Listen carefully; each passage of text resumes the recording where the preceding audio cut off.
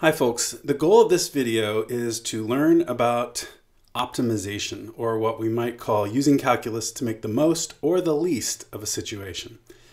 So let's just start by noticing that because the Earth is tilted, you will experience a certain number of hours of daylight which will vary throughout the year. So you could imagine taking a latitude, say 42 degrees north, and plotting the number of hours of daylight as a function of the day of the year. And you'll get a nice sinusoidal graph that varies from a maximum of a little over 15 and a minimum of about 9. So there's going to be a day where you have the maximum number of daylight hours and a day when you have the minimum number of daylight hours. And these days are respectively called the summer solstice and the winter solstice. But it is a sort of interesting question to ask, when do you have the most and when do you have the least? And generally, the business of finding maximum and minimum values of a function is known as optimization. Now, the everyday use of the word optimize, a definition would be to make the most of a situation, opportunity, or resource. But when we're looking at functions and trying to optimize values, we might add also that in some sense we're looking also for the possibility of making the least of a situation. To minimize means to find the argument that gives you the minimum value of the function. And to maximize means to find the argument that gives you the maximum value. So we can throw these together into one category, and if we're looking to either minimize or maximize, but we don't care which, we could just say we're trying to optimize the value of the function. Here's a strategy for optimization. It is necessarily general because each optimization problem can look quite different from other optimization problems. So first, identify the quantity Q you wish to optimize. This is usually not challenging. It's usually built right into the problem. So maybe there's a cost to build something and you'd like to minimize that cost, or there's an area you're trying to cover with a procedure and you need to maximize the area covered, or you're looking at the fuel efficiency of a vehicle, you want to maximize the fuel efficiency, or there's a journey you need to plan and you want to minimize the distance traveled. Identifying Q is not so hard, so you usually know what value you're trying to optimize.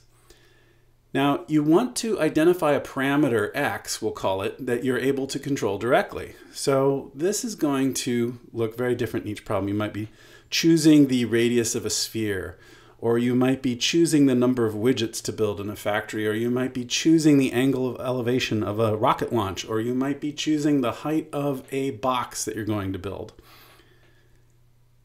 And now you want to find a formula that expresses Q in terms of X. And this is the step that constitutes the heart of just about every optimization problem. This is the part that each optimization problem has its own character. And you want to look for inspiration from geometry, algebra, and trigonometry. You got to really be looking for relationships between different quantities. It may seem in a particular problem like there are too many variables. So you've identified something you can control and the quantity you want to optimize, and yet there are other variables in play that seem to get in the way. They seem to affect Q. And if that is the case, then what you need to do is look for constraints that render these as functions of X. So they're not truly independent quantities. What will happen is you can express each of them in terms of X, and you will get, in the end, a function with just one input X and one output Q. You might consider expressing Q as an implicit function of X. Sometimes the optimization can go just much smoother if you don't try to explicitly solve for X, and we'll look at an example of that later. So now determine the domain of your function.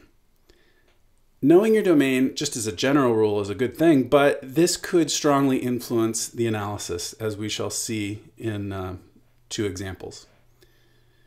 And finally, analyze Q prime of X and possibly Q double prime of X to decide which arguments optimize Q.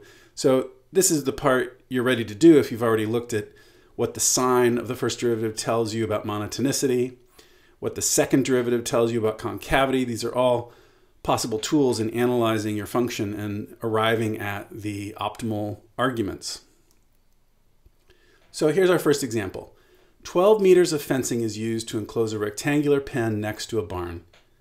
Fencing is required on only 3 sides of the pen. What are the dimensions of the pen that encloses the most area? So you've got your 12 meters of fencing and you're going to bend it in two places and place it against the barn to create your pen. Let's give names to the quantities. Let's call this width x and this other dimension y. And the area is not hard to calculate here. It's x times y. But that seems to be one too many variables. We'd like to reduce this to just one input variable. So what we'll do is we will in fact use x, this one width near the bottom, as our parameter that we can control. And we realize we don't truly then have sort of an independent value of y. It's determined by this equation. 2x plus y has to be 12 because we're using 12 meters of fence. So in this case, this is what we might call our constraint in the problem. And from this, we discover that y has to be 12 minus 2x. So what can we do with this? We can go back to our formula for a, substitute 12 minus 2x for y. Now, there are two things we could do with this, and I'm going to do both of them. I could factor out a 2x and get this nice factored form, which has its use. And I'm also going to multiply through and rearrange a little bit and get negative 2x squared plus 12x. I actually want to have both of these forms in front of me. So here's the domain. We need to figure out the domain. So let's just draw our barn and notice that we could choose x equals 0. Pretty strange choice perhaps, but we could do that. We could just lay all the fence right up next to the barn. Now, if x is a little bigger than that, some positive number, we might get a rather narrow pen.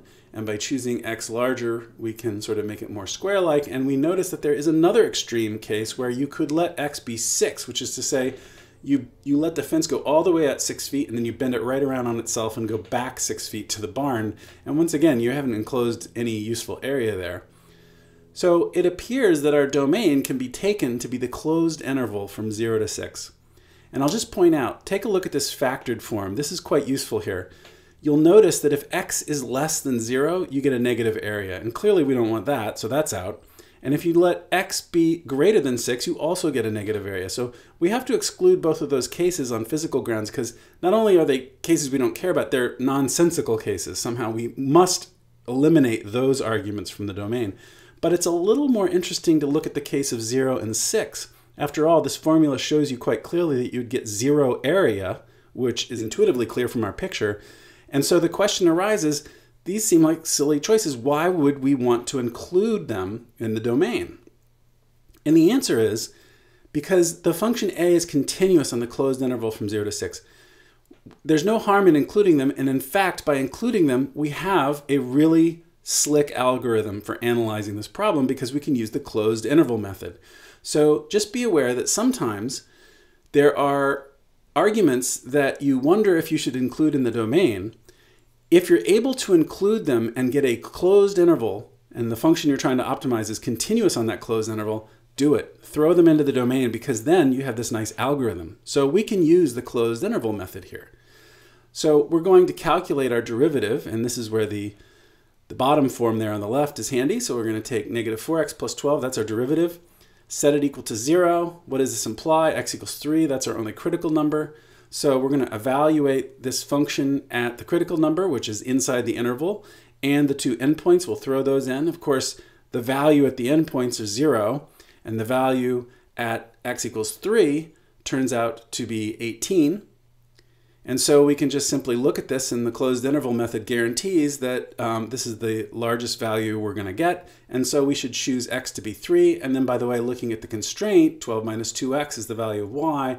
So when you substitute 3 into that, we get y equals 6. So the dimensions of the pen that have the largest area possible out of this configuration is 3 by 6. Example B, a box has a square base and a volume equal to 16 cubic feet. What's the least possible surface area of such a box? By the way, I should point out that this box has no top. It's an open top box. There's only a base and the top is open. So there's going to be 4 sides and a bottom to this box. So these 5 different sort of panels, we have to construct the box in a way that the base is square and the total volume is 16. Now let's give names to these dimensions. So the base is a square, so we can use x, must use the same variable for both sides here, and then let's let h be the height of this box. Now the area, total surface area, the amount of wood that we use to build this box. So there's going to be a base which has area x squared, that's the square base. There are 4 sides, each of which has area x times h. So this is your formula for the area A. And once again, you'll notice that there seems to be one too many variables. So what is our constraint in this case? Well, the volume has to be 16. So x squared times h must be 16. And from this, you can derive the fact that h then is 16 over x squared. So once again, you don't just get to pick x and h willy-nilly. You have to pick a combination that guarantees the volume is 16. That's your constraint. So from this, we can substitute back in on the left side here our formula for area and simplify that. And you get x squared plus 64 over x. Now, let's imagine what the domain should be.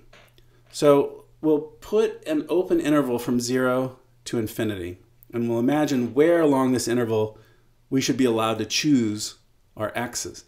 And one of the things you want to notice is this constraint over here implies that no matter what argument x you choose, as long as it's not 0, you can find a height which guarantees that your volume is 16.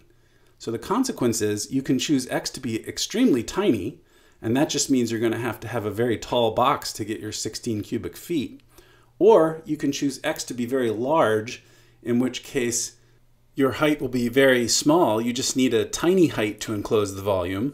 But the bigger point here is that you may indeed choose x to be any positive number you wish. So the domain of our function is the open interval from 0 to infinity. Now, since it's an open interval, this is clearly not going to be a candidate for the closed interval method. Our analysis necessarily has to be a little more sophisticated. So now let's start with the function expressed this way, x squared plus 64x to the negative 1. We can use the power rule to calculate the derivative quickly. We will clean this up and write it as a fraction. And now I like to factor out things that are going to be helpful for a sign analysis. So in this case, what I'm going to do is factor out 2 over x squared, and that leaves 2 over x squared times the nice polynomial factor x cubed minus 32. Now, if we want to analyze the sign of a prime of x, we'll notice that this factor, 2 over x squared, is positive throughout the domain of the function, so we can ignore it in the sign analysis. And that makes it a lot easier to analyze the sign because it all boils down to the sign of this factor. But that's just a simple polynomial. So we'll graph it here and notice that its sole root is at the cube root of 32, which is also known as 2 times the cube root of 4. So here's our only root of the derivative in its domain. And so we'll mark that appropriately on this domain. And we'll just notice that the sign of the polynomial is easily found by just looking at your sketch. You know that for free, you know that the value of this is negative from 0 to the root, and then it's positive past that root. So we have a sign analysis that's immediate.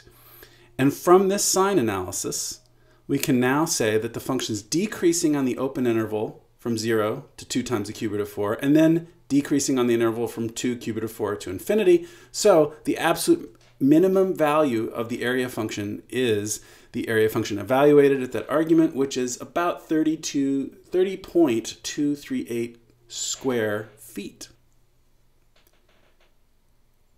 Example C. Let C denote the circle of radius 10 centered at the origin. What is the location of the point on C that is closest to the point 4, 3? We choose a point xy on the circle somewhere and let D, capital D, denote this distance. Now, the Pythagorean formula tells us that d squared should be x minus 4 quantity squared plus y minus 3 squared. What we'll do is we will allow this to implicitly define d as a function of x. The calculation is going to get quite a lot messier if we extract the square root and then start taking the derivative of that. I think it's much easier to deal with this implicitly. And so thinking of this as implicitly defining d, we can take the derivative with respect to x, and what we'll get is 2d derivative of d with respect to x is equal to 2 times the quantity x minus 4 plus 2 times the quantity y minus 3 times dy dx. Critical, don't forget the chain rule there at the end.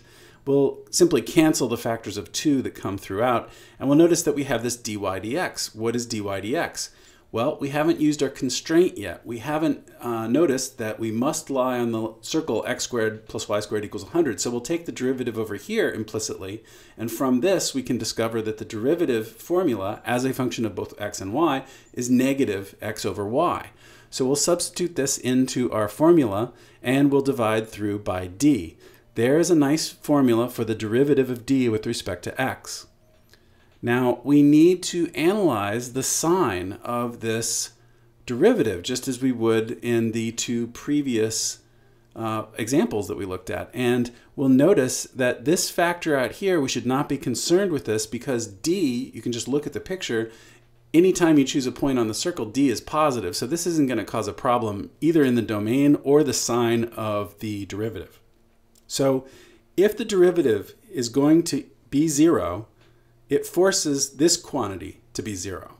So we have an equation that we can work with, and we'll just do some simple algebra and cancel these factors, rearrange a little bit, and we see that y has to be 3/4 x.